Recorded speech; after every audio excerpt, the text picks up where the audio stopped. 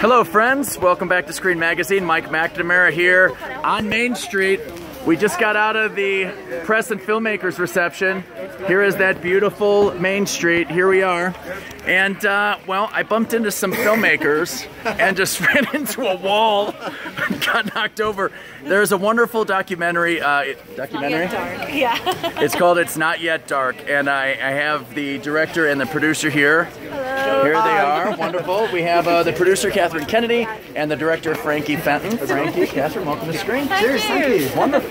So, you know what, give me a quick introduction to It's Not Yet Dark, and then we'll get into the nuts and bolts of it. Sure. Do you want to do it? Well, it's a film based on a filmmaker from Ireland called Simon Fitzmaurice, who... My last name's McNamara, so I immediately love this film.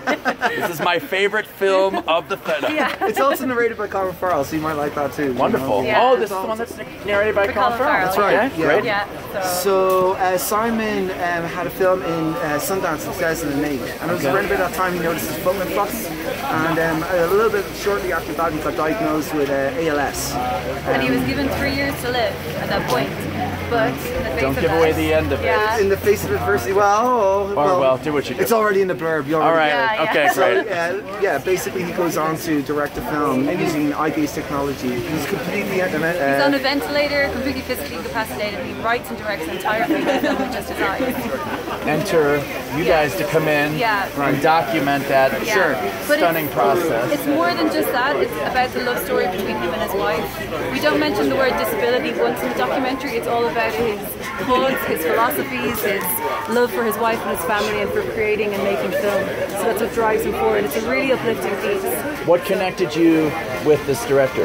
Oh, well, actually, I grew up with his wife, which was something that we discovered when I talked to Kathryn about crowdfunding for his film. Well, it made it personal. Yeah, absolutely. Which is what I always look for in a documentary. I produced his feature film, My Name is Emily. It's out in cinemas in America in 10 states in February, and then we made the documentary as we were making the film.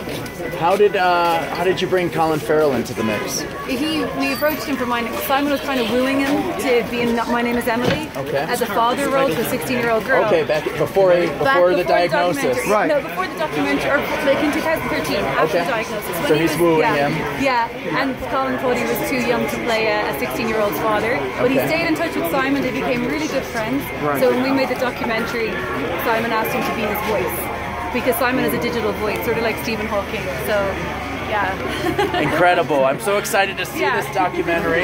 We have about 30 seconds left before we head out of here. So tell me one last thing to our readers and viewers. What do you think people will take away from It's Not Dark? Well, hopefully they will take a lot, like as in... It's Not Yet Dark. Oh, well, I like to think that we will change how people perceive people with disability. That they don't see a wheelchair, they'll see a beautiful mind, and see them as a person, and not see the disability. And the power of love and creativity to drive you forward. And that's what kept Simon going. He just really wanted to make film. So if you're a cinephile, if you love movies, you'll love this film as well. Beautiful. This is the director, Frankie Fenton. This is the producer, Kathryn Kennedy. The film is It's Not Yet Dark. And I'm Mike, signing off from Screen.